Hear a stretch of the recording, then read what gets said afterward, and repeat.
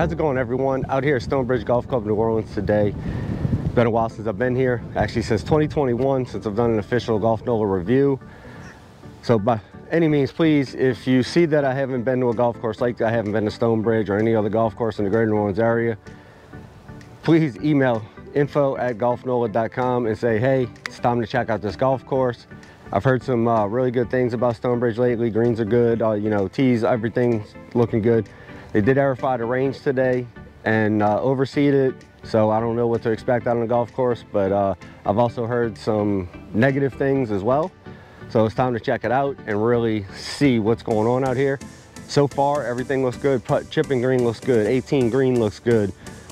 Number 1 tee, you know, so expectations from just what I'm seeing now, things should be good. It's a little windy. I think it's about 18, 20 miles an hour steady, so it's going to be a little challenging to score today, but that's not important. The key here is to go have fun, check out the conditions, and let you know what they're like.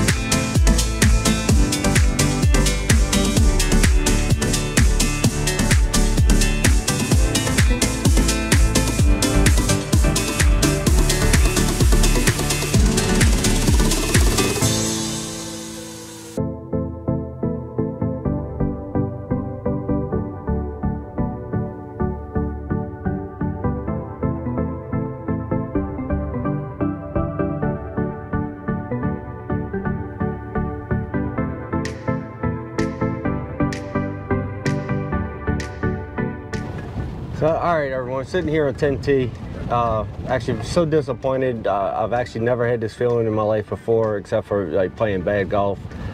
But it's so disappointing in the conditions, I almost quit after 9. Decided not to. It's like, let's go check out, maybe the back 9 will be better. And then I get over here about to tee off. 2 guys just cut in front of me. They even looked at me by myself, and they just looked at me and teed off in front of me, so that's kind of disappointing too. That's the kind of etiquette out here, at least for some people. But let's go check out the back 9 and see if it's any better than the front.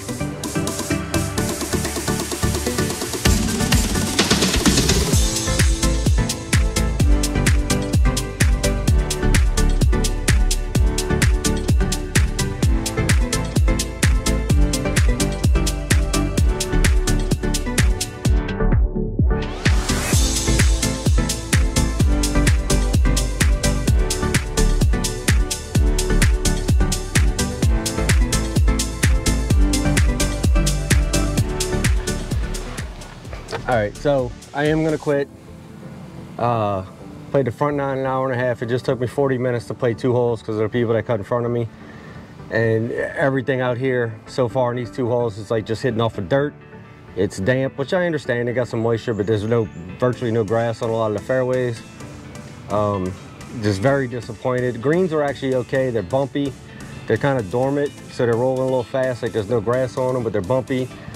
The best thing out here is the greens, and they're not even really what I consider great. You know, rated about a 3, 2.5, 3 out of 5. But I just can't take it. For 50 bucks, this is not worth it. I have not seen a golf course this bad in a while, unless it was like for 15 bucks. So I'm gonna have a lot more to say in the blog post.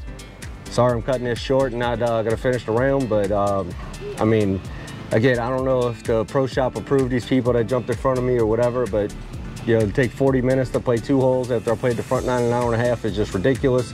Plus the conditions, like I said, fairways are horrible. Tee boxes are unlevel, St. Augustine grass everywhere, and you can't cut that down to fairway height, but they're trying to do that out here. So again, just very disappointed, but thanks for watching. Be sure and check out more in the blog post, and we'll see you next time.